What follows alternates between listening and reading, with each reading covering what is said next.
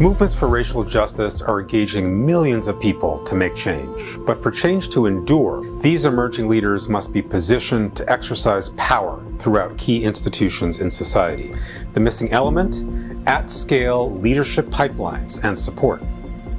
Two schools at the City University of New York have come together with movement leaders of social justice organizations to design a visionary new initiative, the Leadership Center for Democracy and Social Justice, a hub for emerging leaders of color nationwide.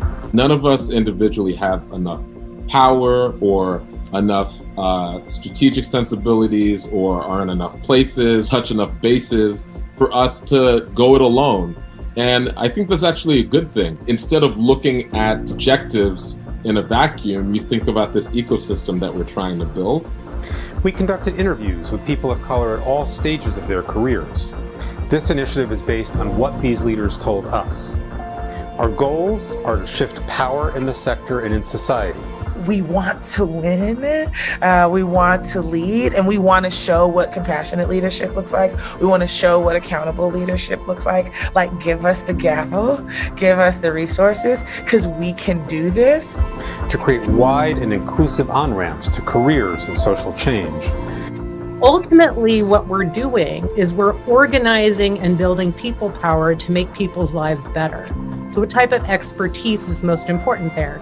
Life. You understand what people's lives are like if you have perspective from your own and you bring that and you root that in your organizing. That is incredibly powerful, more powerful than a degree.